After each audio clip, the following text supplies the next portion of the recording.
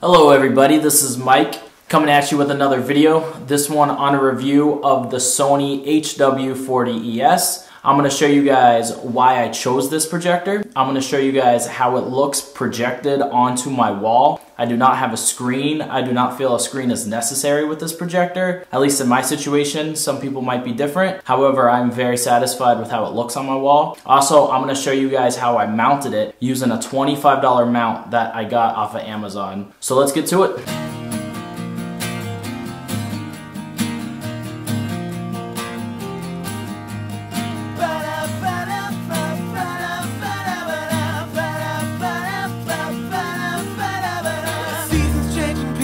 The clock is so stubborn, and we're gonna need to find a way to make it where we're headed. So we'll pass the time until we're gone. There's no one here to prove us wrong.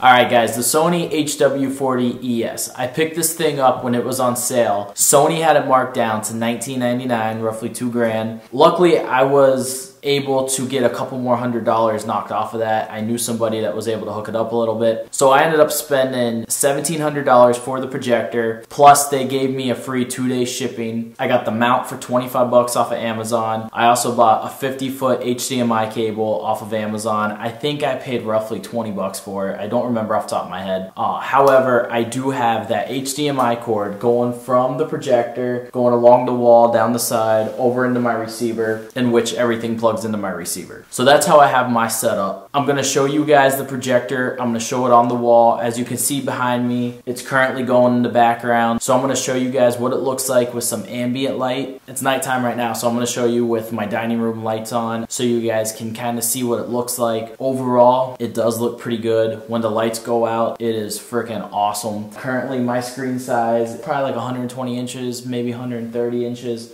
I'm going to show you guys that, give you a perspective of what the screen size looks like. It can go up to about 300 inches. However, that would be way too large for my situation. Let's get to it. I'm going to show you guys, what you can do with it, what it looks like. I'm going to show you that there's almost minimal to no sound at all with this projector when you have the lamp on low. When you put the lamp on high, you get a little bit of noise, but it's definitely something you can totally zone out and you don't notice it at all. Let's take a look at what it looks like with some light on. All right guys, so here is a view of it with ambient light on.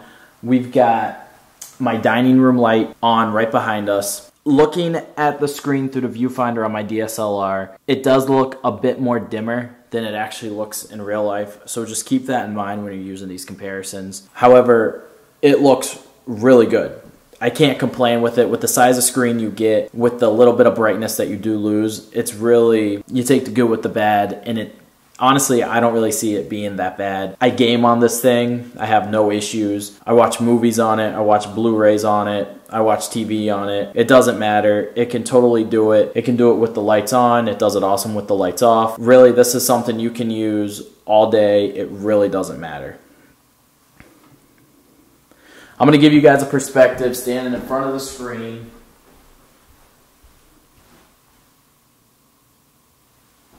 Alright guys, here's a view of what it looks like with the lights off. I've got a light on in the front of my house. However, that's not really affecting my living room at all. This is all the lights off. All we got is the projector. And as you can see, it looks pretty awesome.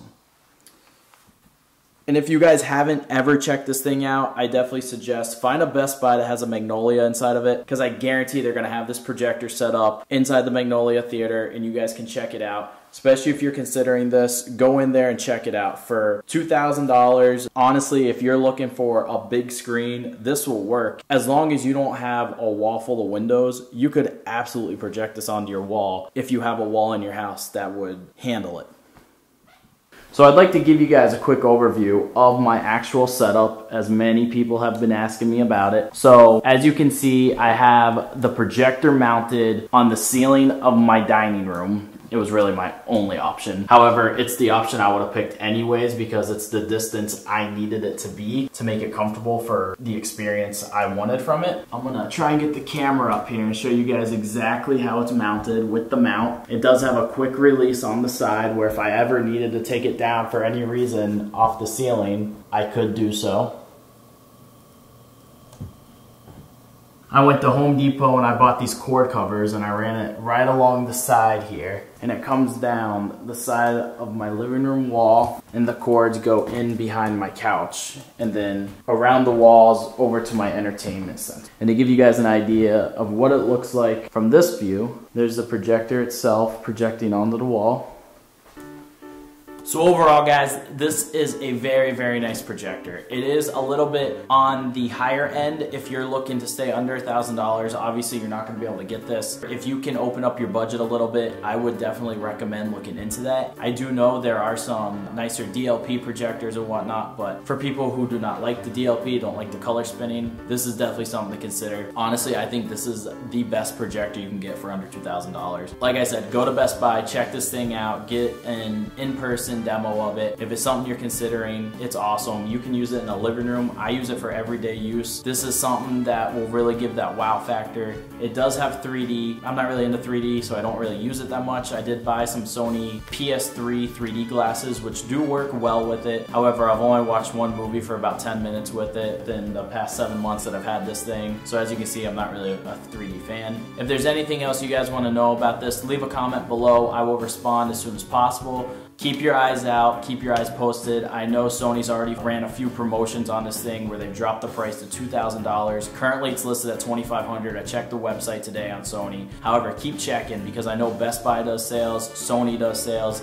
If this thing goes down to $19.99 again, I would definitely recommend try and get your hands on it. You won't be disappointed. You will be completely pumped with it. And to make a note of it, I watch this thing on low settings. I don't even have to put it on high. It says it's only 1700 lumens of brightness. When you look at the Epsons, they're rated much higher. However, when I had an Epson, I think this thing is pretty much the same when it comes to brightness levels. So that's something that I wouldn't really pay too much attention to. I'm not really sure with the different technologies, how that works. From me to you, with hands-on experience, this thing's brightness is absolutely fine. Even during the day when it's sunny and I have my blinds open a little bit, whatever's on, I can watch it. It doesn't matter. Like I said, you guys have any questions, you want to know anything else, hit me up, leave a comment below, hit that like button, and let me know what you want to know. If you guys want to see any other videos, let me know. Anything tech related, Apple related, let me know. I'll try and get my hands on it, and I'll try and do a review. I'll try and let you guys know what I like about it, what I can do with it. I'm like every other consumer where I like to try and get the most bang for my buck. I want to have awesome tech, cool experiences for little amounts of money. That's my ultimate goal. So if there's anything you guys have in mind that you'd like to see, let me know. I'll try and make it happen.